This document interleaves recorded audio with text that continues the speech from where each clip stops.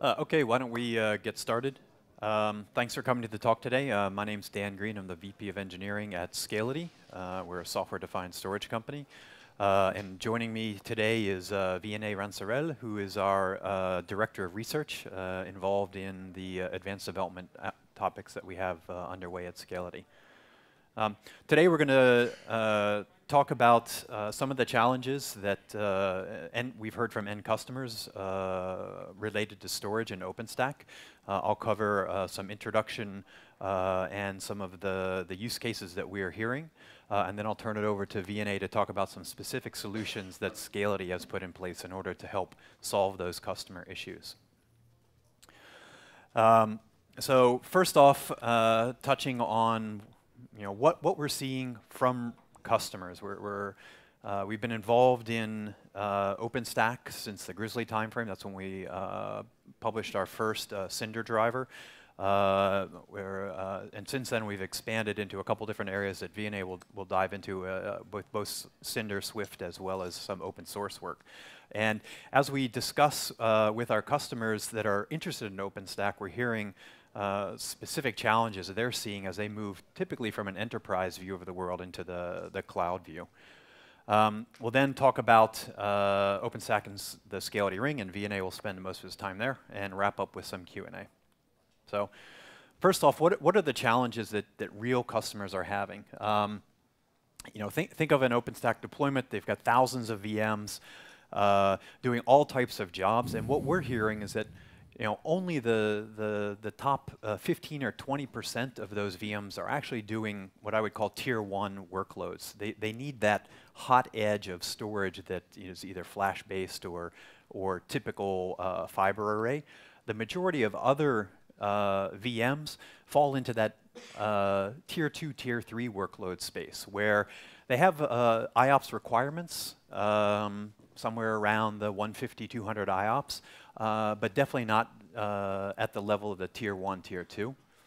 There are also a significant number of different applications that they're trying to run, right? What are the workloads? Are they running email infrastructure? Are they running various as a service for their internal businesses or external?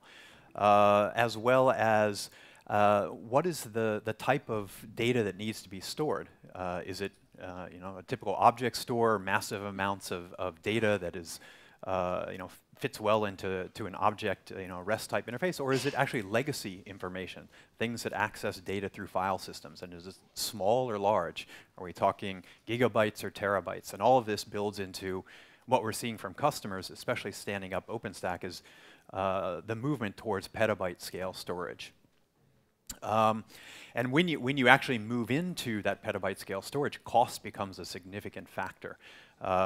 Standing up traditional arrays, you quickly drive both capital expenses and operational expenses very high. And for many of the use cases, that 80% that I talked about, you don't actually need that level of performance. And along with that, you need to basically deal with how durable and available is that data. From the enterprise world, you're used to the traditional, gold, silver, bronze type storage levels. As we move into the cloud, how do we put those storage policies in place that allow the customer either to purchase from you if you're an infrastructure or a solutions provider, or internally in their cloud to say, I'm willing to spend this much amount on storage, and my business units or my external customers will pay me this, and then that drives the overall business. How much is a terabyte of data worth to the business? So, the big thing here is, and to keep in mind is, while compute is hard, scalable, reliable storage is much, much harder. You look at all the different solutions out on the floor, lots of people are doing software-defined storage, but you also have the traditional storage vendors there as well. All of them working to ensure that the data that's written to them is reliable, durable, and available.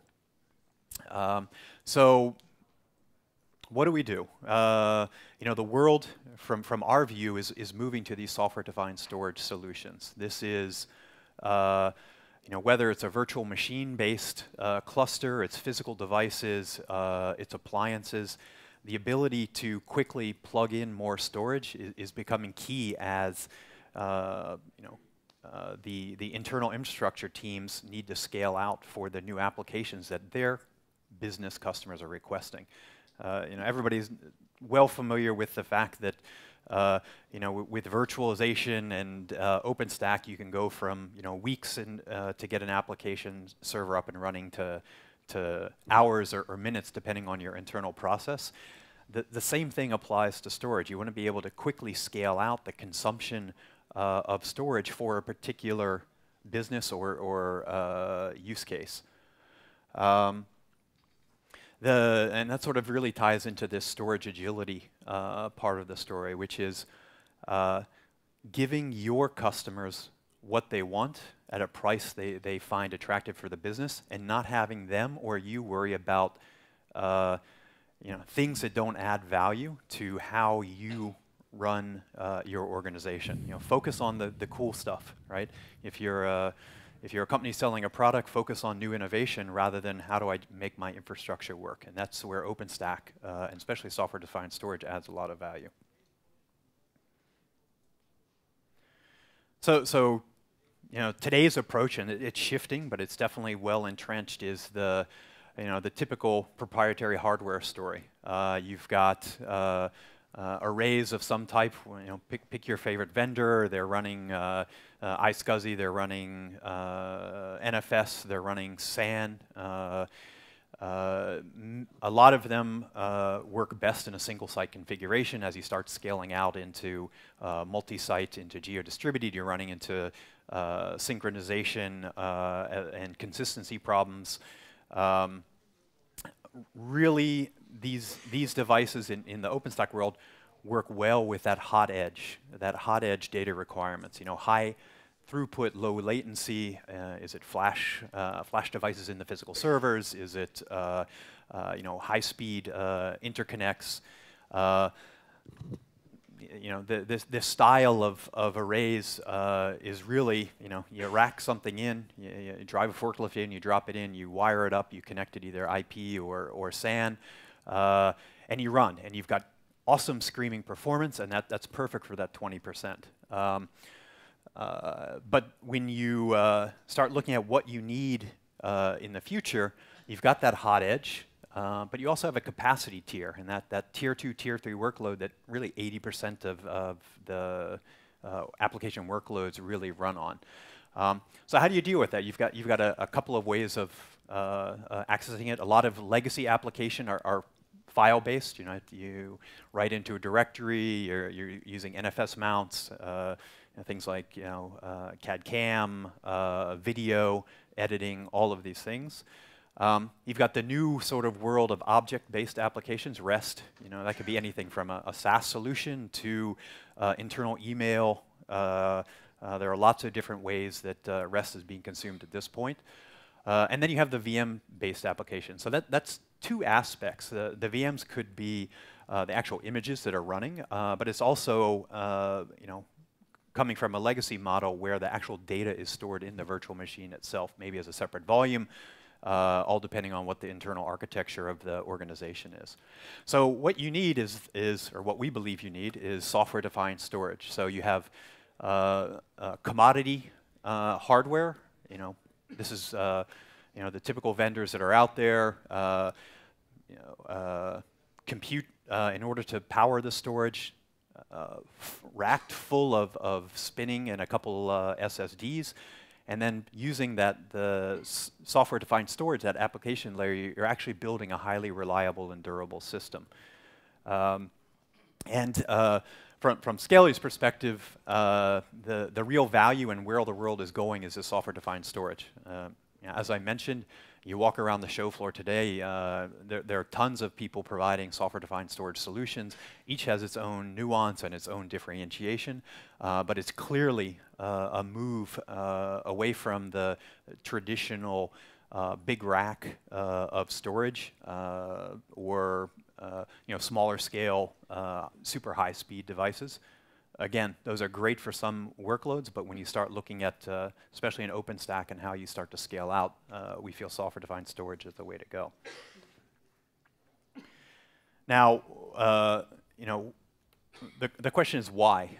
And what we're seeing, this is something we found through some analysis, is basically software-defined storage allows you to scale. This particular study is meant to look at, you know, as we add more workload and more number of clients, how does the system respond? The green bar is your response and latency time, and the blue climbing incline is the actions per second attempted, so the number of clients. The thing to notice is, depending on the particular details of the workload, it scales roughly linearly, depending on the number of nodes. And then here the interesting piece is that that at some point you reach resource saturation. So let's say you've got 6 nodes providing a software-defined storage solution. At some point you just run out of the resources necessary to handle the number of clients that are connecting to you. And that's where we see this, this drop-off, and then all of a sudden the latency goes all over the place.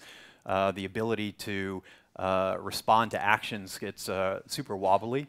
And in the software-defined storage world, what this means is it's time to expand your solution. Do you add more storage so you can continue to climb at that linear rate? Of course, there are real-world constraints on how far you can climb on that curve, but the things to note is that until you hit some of the current physical limitations on size of SSD, size of spinners, as well as the number of compute nodes and internode traffic, the latency curve continues to stay flat as you add in more physical servers.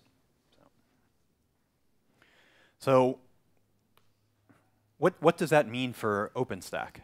So from our view, there are basically 2 types of storage that are consumed in OpenStack. One is the ephemeral storage. You know, think about it as when you spin up a VM for a SaaS application. The VM that's running the actual SaaS app doesn't have any data in it, right? So an ephemeral instance, as soon as it disappears, the storage below that disappears. It's good for booting the VM. It's good for some of the operations and that are associated with that VM running, you know, spooling logs before they go out to a collection system. But of course, this doesn't persist. And what that means is as soon as that instance goes away, that information goes away. So that's where the persistent storage comes in. And that's where we see 2 types of storage. So you've got the block storage via Cinder, and typically for storing VMs. You know, as everybody should be aware, that Cinder is just an API for controlling storage as provided by somebody else. You know, there's you know, Scality, of course, but NetApp, EMC, SolidFire, all of the people out here providing software-defined storage and Cinder drivers. This is a control API, and the actual IOs talk to an end device that's provided by your storage provider. And the other type of storage that's used is object storage, and that's via Swift. And Swift is different in that it's actually a full stack, a full solution that provides REST-based storage. For those of you who sat in on some of the Swift talks this week, you know that they have, you know, error encoding coming, they do replication, they got zoning, everything you'd expect from a full product that typically you would have seen only through the storage vendors that are providing Cinder-based drivers for their information.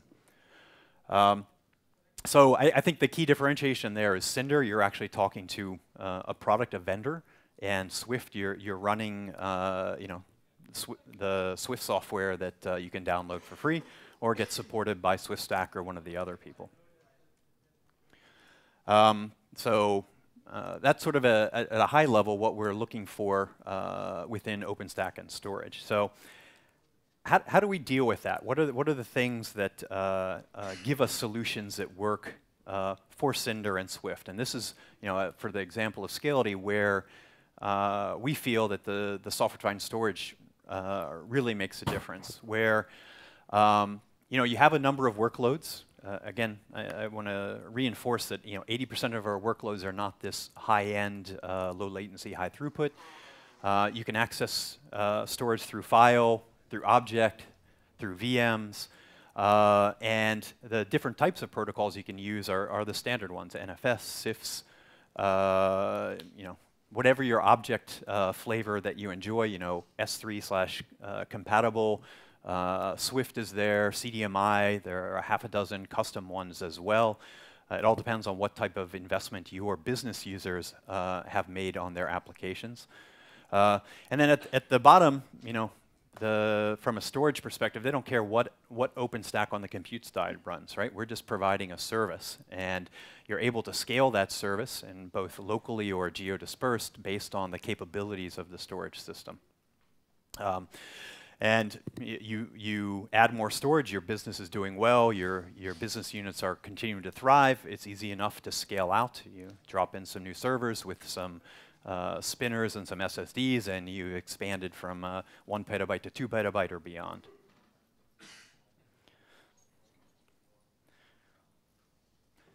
So from Scality's perspective, we think that software-defined storage, as I said, is the way to go. Scality itself, we think, is obviously a great solution. I wouldn't be up here if I didn't think that. We're already compatible with Cinder and Swift. We made some announcements earlier this week on our new Swift support. We've had Cinder in since Grizzly, and V&A will talk a little bit about a new open source project that adds another type of Cinder solution into the mix.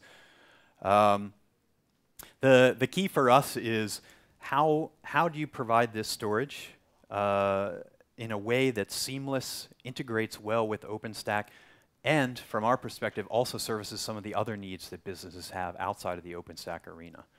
I've got a team of 4 dedicated people that are developing work for Scality, that are involved in the community around Cinder and Swift, doing code reviews. We feel that both from Scality's perspective, where we obviously have a business value that we add, but also from a community perspective, that OpenStack is really going to continue to disrupt what's happening within the both enterprise space as well as the service providers. So what I want to take away from here is basically, what does Scality provide? And Scality, in my mind, provides a few things, and I'll use Amazon terminology because most people are familiar with that. We provide the equivalent of EBS. We provide ephemeral storage as well. The equivalent to the the boot and bring down of volumes. We provide a equivalent of S3 interface, and that can be CDMI, it can be Swift, it can be S3 compatible API. And on top of that, we throw in some NAS for those legacy applications that are out there, allowing you to basically service all the different needs of the applications that may want to move into an OpenStack environment.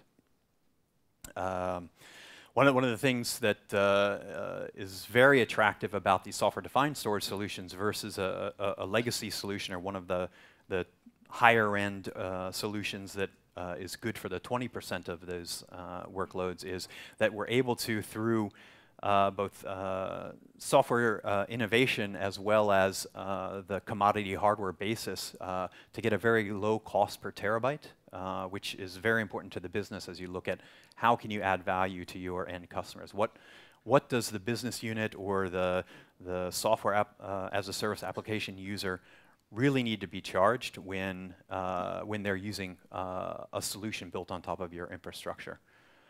And of course, all the great benefits of OpenStack are out there as well. Easy automation, deployment, monitoring, things that are making this community grow stronger and stronger.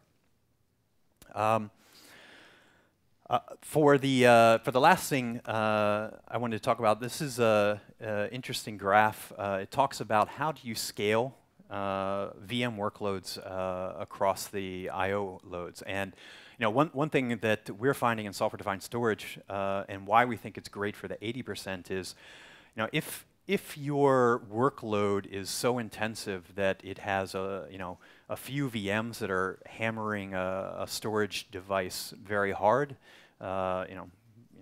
thousands of IOPS, the benefits that you get from software-defined storage become more challenging because you become I/O bound.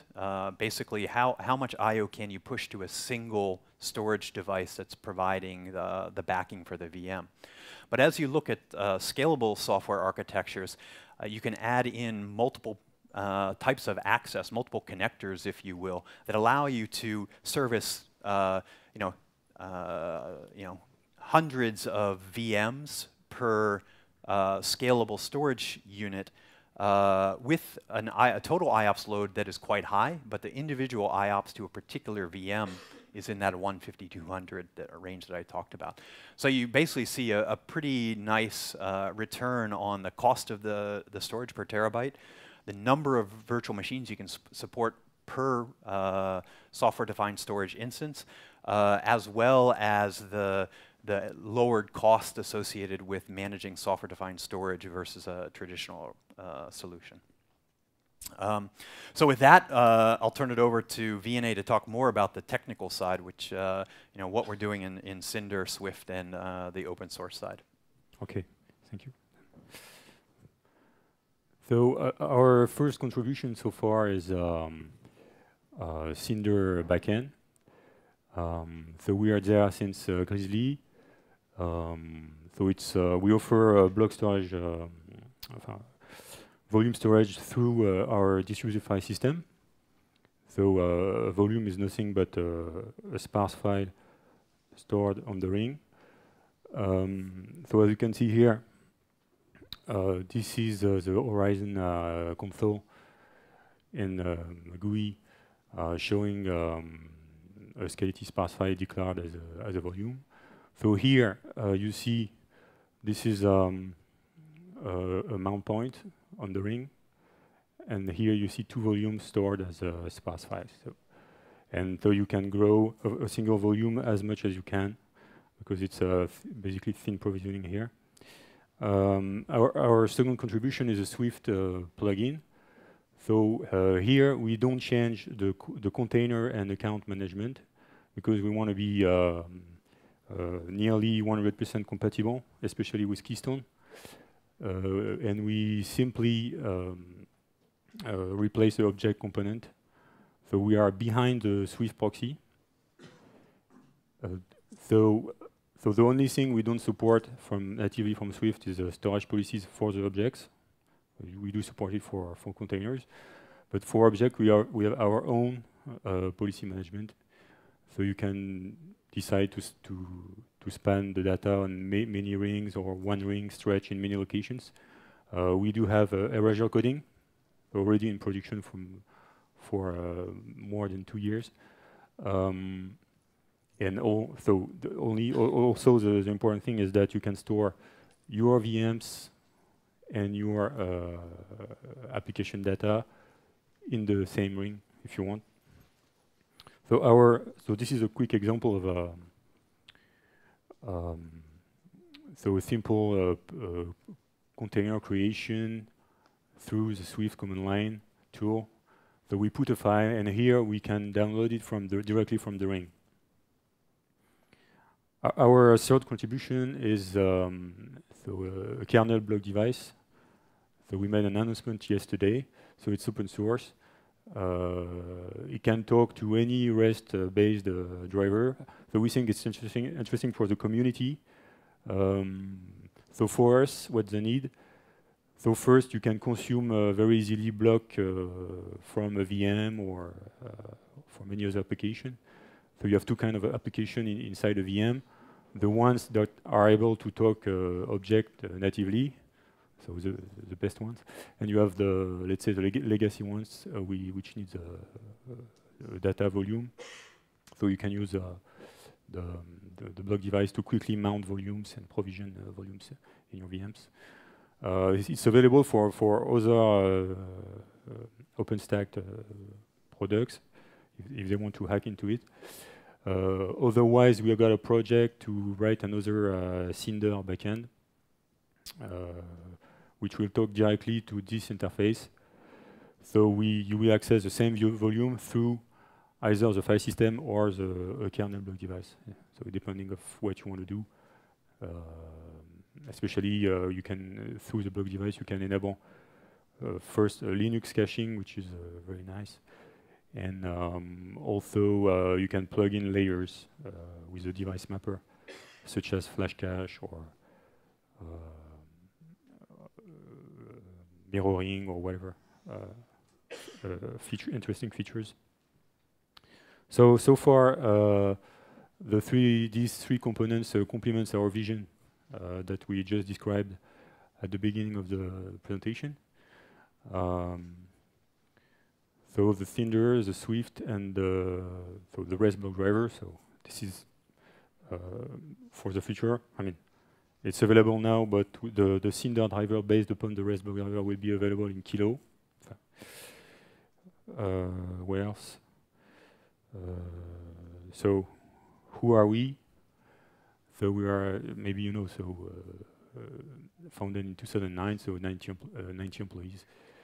We are based in France, United States, and Japan, and Europe.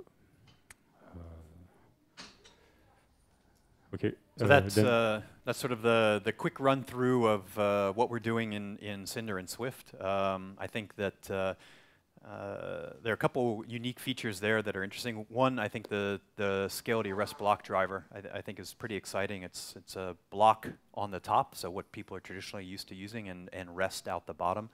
Because it's open source, you know, people can extend it however they want. You know, right now we've written a CDMI as an interface. Could be anything else. The architecture set up to be expandable very easily. We're using it specifically with Los Alamos National Lab. They've got actually a virtual exabyte GPFS volume running on top of our REST block driver, pumping data through it. So it's a massive scale, very good for HPC. And you know, there are half a dozen other great uses for something that talks REST out the bottom and block out the top. As Vinay pointed out, the Swift interface that we have is that we're actually maintaining the core Swift code and just replacing the back end. And that ensures that as Swift matures and changes and adds in new features, we'll work seamlessly. So there's no playing catch up with APIs and behaviors because we're just acting as a target for the storage, the actual blob of data. All the other things that Swift provides come for free. And then our Cinder drivers, I think, are quite good. As Vinay pointed out, the one that's currently out there since Grizzly timeframe is based on sparse files. So people who are used to managing file systems know how to look at it and understand it. But from a Cinder perspective, it fits in just like any other driver that's out there. And we're looking forward in Kilo to have a generic Scality REST block driver available for this new open source technology. So with that, we're open to any questions.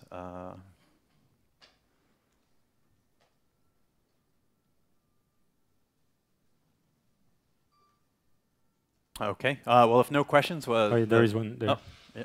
I was wondering if you could talk a little bit more about the Swift backend. Did you guys just provide a new object server, or did you modify the proxy to communicate directly to your ring? No, actually, so the first version we are implemented as a backend. You know, there is a notion of a storage object controller. So we simply override the class. So it's a very clean integration. I mean, it's not.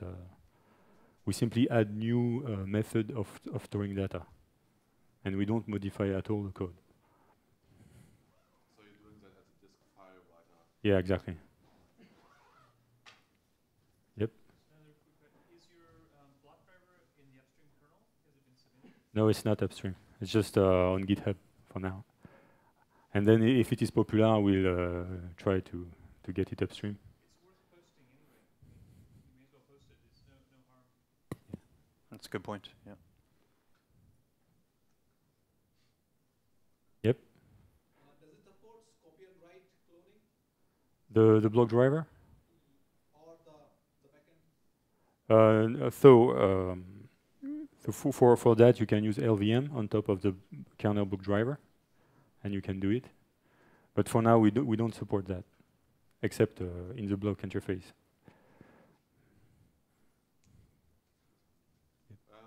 Talking about the Swift integration, so you still need the Swift proxy server, right? Yep, we do. We need. So, and the account and container server, do you still need account and container server? So we decided not to touch this part. So, is there any management involved into the Scality product to manage the account and container servers? Because normally you need to manage them through your own tools. So what you do is, so we have a pretty much standard installation where you define your container ring. So generally we put them on the same controller nodes. So you have 3 controller nodes, 1 HA proxy, and we make a small ring on SSD with containers and accounts. And then we have the Scality ring behind. So it's fast enough.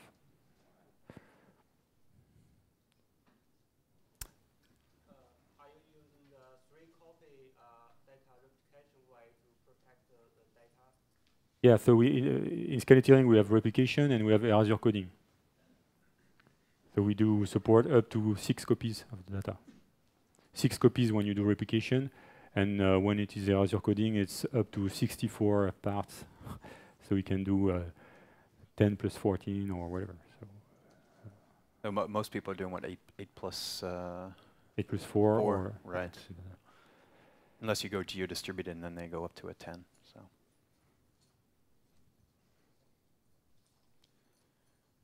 Okay, well, if there are any other questions you don't want to ask, we've got our OpenStack team here. Come on down, and we'll answer them for you. Thanks, everybody. Thank you.